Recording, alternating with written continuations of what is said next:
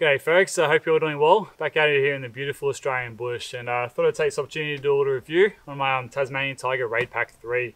This, in my opinion, is probably one of the best bushcraft and hiking packs on the market. So yeah, let's get stuck into it.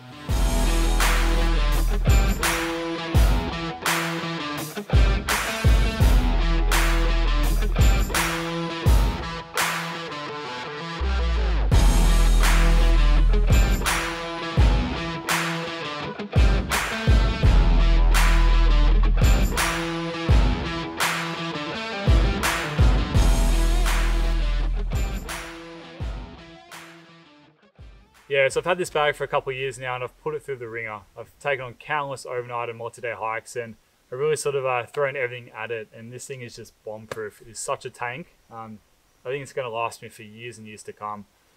So yeah, let's talk about some of the specs. So it's made from 700D Cordura fabric, and to me that was pretty important because hiking in sort of sandstone country where you're always rubbing up against a lot of rocks, I needed something that's going to be abrasion resistant, because I've had other packs in the past that are sort of made from that lighter weight material and they just don't withstand that kind of abuse. But something like this is going to last me for years.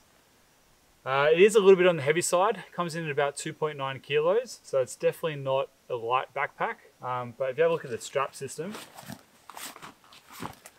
it's got this V2 Plus strap system, and I find it does a really good job of sort of distributing that weight. Like, I've been on 5-day hikes with this and it's been really comfortable. It's done a really good job, so really happy with it. It's got this really nice waist belt as well, which you can actually take off. So you have to unstrap it there, but it's also got molly webbing on it. So I think they call this a warrior belt. So the idea is you can take this off and then it straps some pouches to it, go off on a walkabout or whatever you need to do, and that way you don't have to take your whole pack. So it's pretty handy. I've never actually used it myself.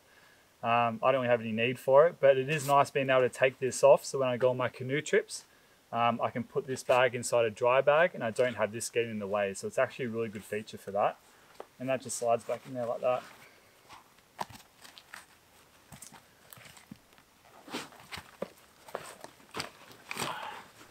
So yeah, in terms of capacity, it's a 52 litre bag. So there's 48 litres in the front compartment and there's 2 litres on either side. These outside pockets are really what drew me to the bag, because for some reason a lot of hiking bags don't have external pockets, which I think is crazy because it's so handy having outside pockets where you keep like your first aid kit or your water bottle or just other bits and pieces like maybe GPS or just a small towel or something like that. They just kind of want easy access throughout the day. I find it super handy, so that really drew me to the bag. It's also got this nice big pocket on top of the lid, which is great for keeping like an extra layer or something like that, or anything you kind of want easy access to. The only suggestion I could make about this bag is on this side of the lid, it'd be nice if it had another pocket here, even if it's just some mesh, like sort of mesh pocket with like a elastic band just to kind of cinch everything down. That way you can kind of put like your small bits and pieces like your keys or camera batteries or maybe a map or something like that.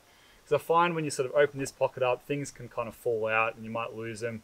But if you had another pocket here, I think that'd be super helpful. So Tasmanian Tiger, if you're watching this, I think that's a good recommendation. It's also got molly webbing all over the pack, which is fantastic. Like, it's got on the top, it's got on the sides, and it's got on the front and the bottom. And that's really useful, especially for me when I'm doing a lot of hiking videos. It's great to be able to attach the tripod to the front of the bag. It's also got these loops down the bottom here where you can put sort of hiking poles or an axe, and then you can sort of cinch it down up here with this little loop up here. I also usually tend to put some carabiners on this molly webbing and carry some extra cordage, which I find is really useful. On the side of the pack, it's got these compression straps. There's one there, there's another one down here, and that's great to put like a folding saw or maybe even a fishing rod, like a collapsible fishing rod. You can sort of put it down the back here and it sort of slots into this pocket, so kind of keeps some of those sort of larger items on the outside of the bag. It's also got there nice big pockets down on each side. There's one there, another one down there, which is great to fit like another water bottle. I can fit my 1 litre military canteen in there. Also great to put some gloves, or even if you're just hiking through the bush and you find some tinder on the ground, it's great just to pick it up and just stuff it in the pocket so you can get a fire starter later on. So that's really useful. It's also got these really good grab handles down here, which are fantastic for when the pack's fully loaded and it's quite heavy. It's really easy to sort of just lift it up and throw it in and out of your car, so it's quite handy that. It's got some more compression straps on the front, which if you undo, that way you can put a sleeping mat or even a tent or something like that. It's quite useful. The compartments are broken up into two sections, so you've got this 1/3 down here and then 2/3 up here.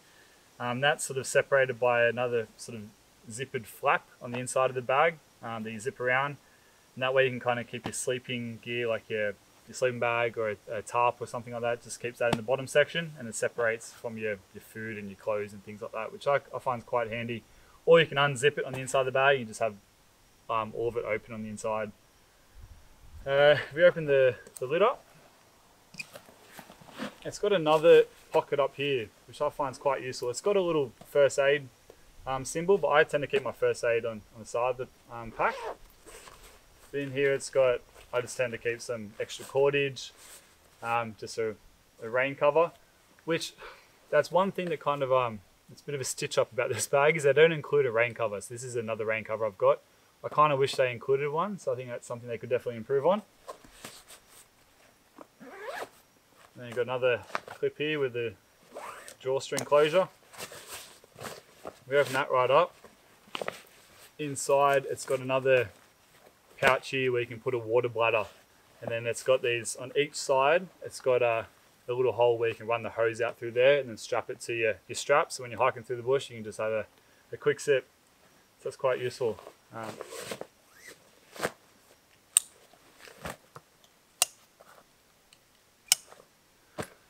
So yeah, there you have it, Tasmanian Tiger Raid Pack 3.